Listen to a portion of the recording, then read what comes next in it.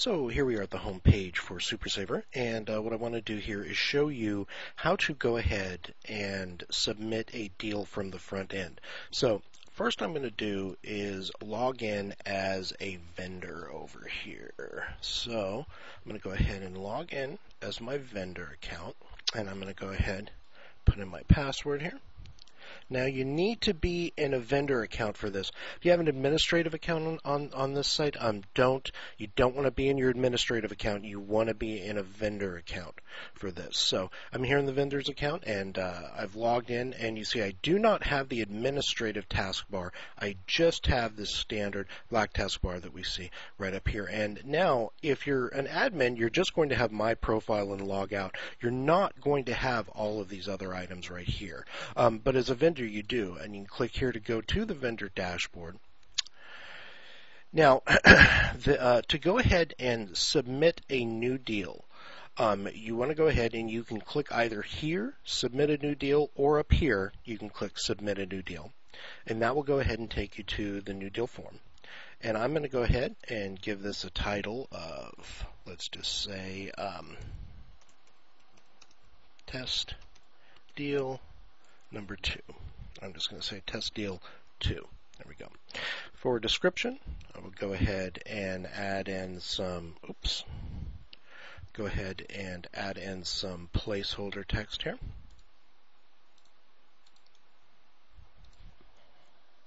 Control V.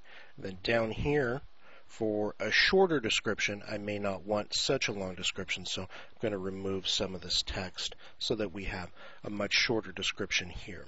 Then I'm going to go ahead and add a cover image. I can come over here and select files from my local computer. I can also, if I've already uploaded some files, I can go ahead and look and see what I've uploaded in the media library. We see we have some already uploaded here, so I'm going to go ahead and select this one right here and click Use this file. And now we've got our cover image uploaded. If I have some more gallery images to load, I could go ahead and load those right down here, right below the main image, but I don't have any, so what I'm going to do is I'm going to go ahead and click Next. It's going to go ahead and ask me to give a start date for the deal, and if I come over here all the way to the right, I'll get the date picker, and I'm going to go ahead and select that we're going to start the deal today, but we will expire the deal here at the end of August. And for the regular price, let's say the regular price on this particular item is $75, and I'll make the deal price $50. Now, if you want deal vouchers to expire after they're purchased, you can say, okay, well, these are only good for 30 days after they're purchased. You would go ahead and enter those number of days here.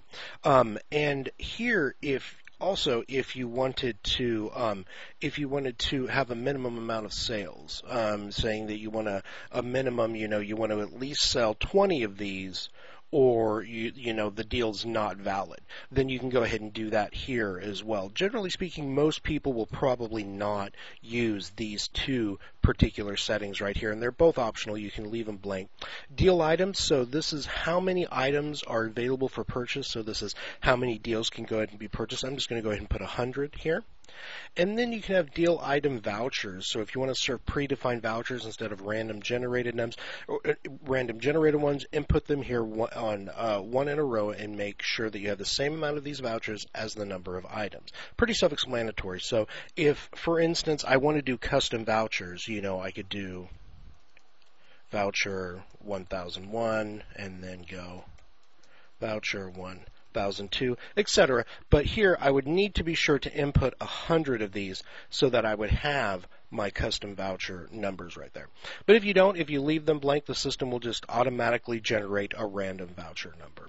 So I'm going to go ahead and click Next, and it's going to ask me for some information here. Where's the deal location? Let's say this is in Eugene. Which category do I want to list it under? I'll list it under Health and Wellness. And then I will need to go ahead and enter a location down here on the map. So I've got the address of a post office here in Eugene that I'm going to use for test purposes. I'm going to go ahead and come in here, press paste. Here we go. Go ahead and select this Okay, it may take a minute for that to come down. If it does, that's completely normal, but you'll get a drop down and it will show you it will go and it will send that information out to Google Maps and it will find that information. Go ahead and place it in here. You need to select that drop down and then it will go ahead and zoom in on the map in the location that you've placed. Then go ahead and click submit. Then it will go ahead and submit and save the deal. Now, to go ahead and see the deal, we can come over here and click on My Items, and that will take us over here and show us exactly what items that we currently have in the system. All right, and here is our new deal, our test deal 2. We see we've got 33% savings, 50% off, so I'm going to go ahead and click on that, open it up. And here we are. We've got our description, we've got our seller info, how many deals have been purchased. Over here under map and directions, we're located here on our map in Eugene, perfect. And over here, people can leave a review if they want to. We come over here to shop, and before, where we had 5 deals in the Eugene area, now we have 6. Let's go ahead and see if we can locate our deal here. Oops, there's our Premier Detailing, Pizza, Sandwich Shop, come up here, and here's our test deal 2 that we just placed in right here, now on the map.